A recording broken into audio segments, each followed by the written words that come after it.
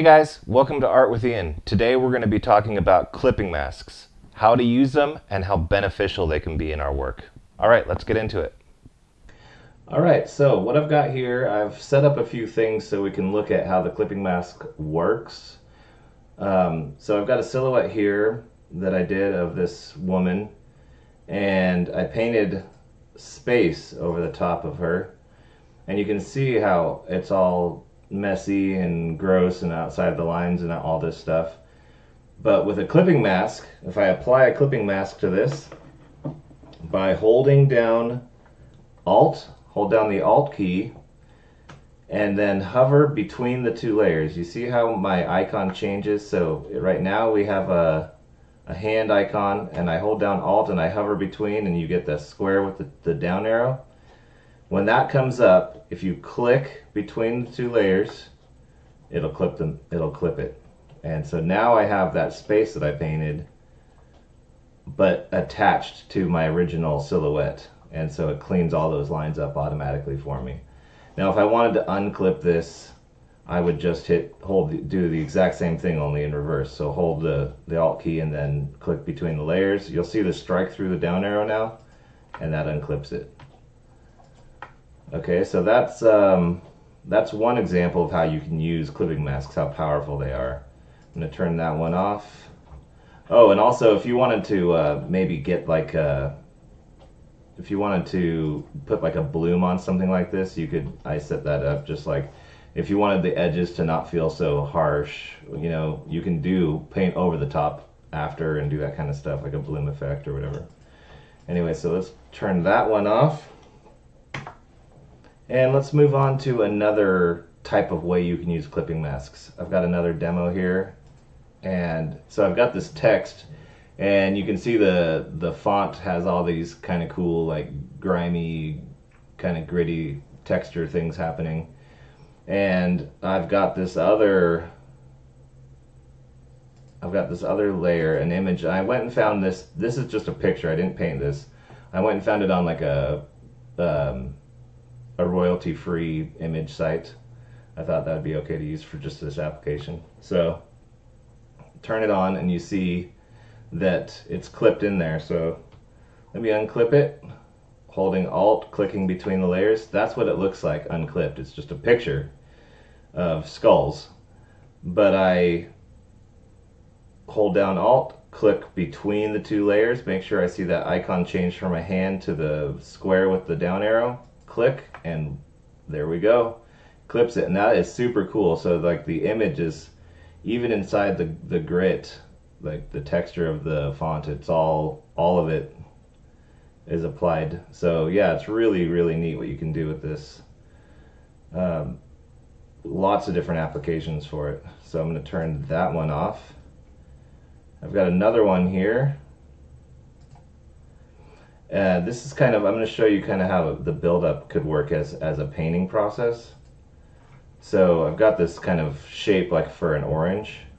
Turn my shadow on underneath it, and I kind of created a little environment for it too. So here we got this little shape, just a flat color, and then I have created texture over it, and see, you can tell I painted without any regard for staying inside the lines. I was able to blow my texture brush up and paint how I felt like it was getting the texture I wanted.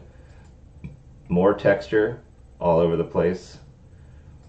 A shadow, it's all outside the lines. More shadow, light, extra light, and then a little bit of color dodge at the very end there. Now if I go in, that looks terrible, but if I go in here and clip this and just clip each one down, remember holding Alt and hovering between the layers and clicking, then eventually I end up with this, which feels a lot more, you know, it takes all of that messy stuff that I was painting outside my lines, and it just clips it all to the original silhouette that I made. So if I turn that off, everything gets turned off because they're all attached to it. So let's just do one practical little thing here where I actually paint a little tiny bit. Let's turn that off, turn our white background back on. So I've got this texture brush that I created, and I've blown it up. Now, if I just, use black or something, if I paint with this a little bit and create kind of like a texture, maybe get some stuff on the outside. So now I've got this cool texture happening here. If I could now put anything I want inside this texture. So I've got this painting from a while ago. I did some fan art, Metroid fan art that I did. And I'm going to copy this, not the whole image, just kind of focusing on Samus.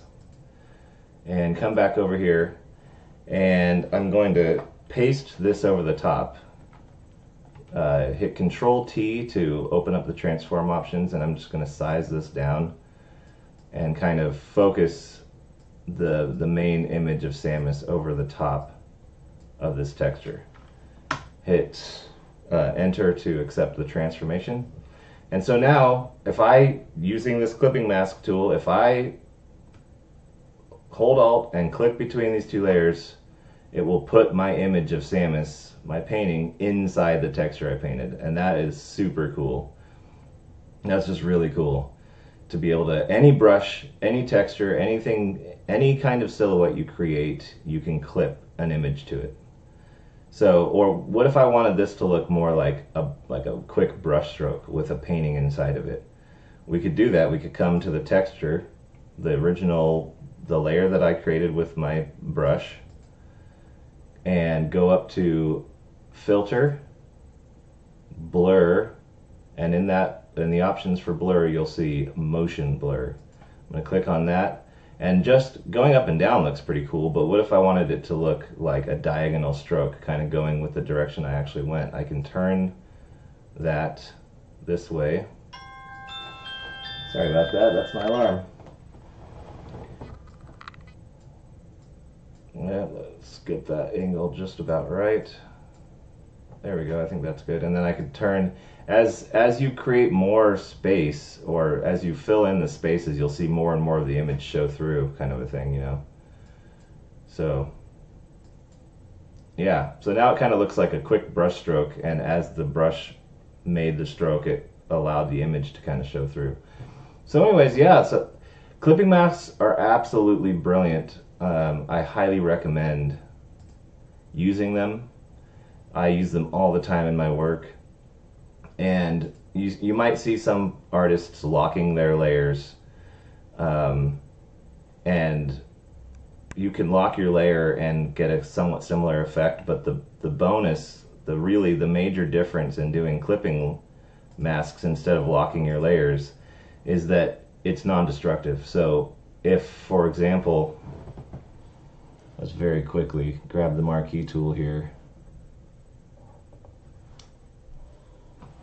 If I made, let's say, this oval shape,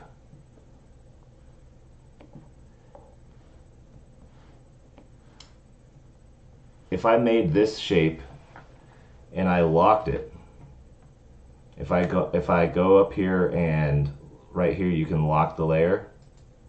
Now if I do that, you'll see the lock symbol come up right here, this checker image.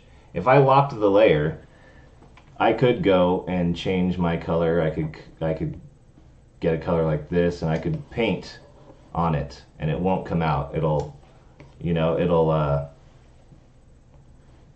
all stay inside here, and that kind of seems like it's accomplishing the same thing until you get a little ways down the road and you realize that one of the textures you used you don't really like. You want to get rid of it. You want to start over. Maybe you want to change the opacity on it.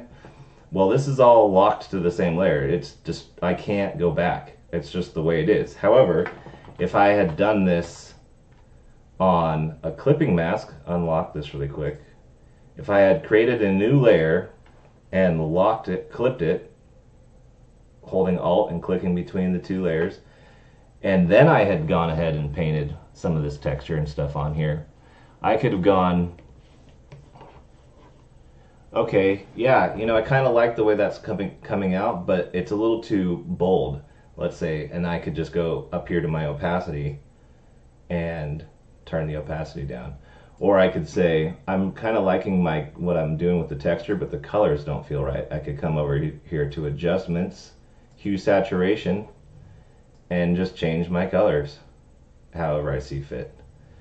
So, or I could just say I don't like it at all and just delete the layer and not be stuck with it. So that's why clipping masks are better than locking your layer. Anyways, I hope you got something out of this video, and I will see you guys in the next one. If you enjoyed this video, don't forget to like and subscribe, and share it with your friends. Make sure you ring that bell for notifications of future videos, and I'll see you guys in the next one.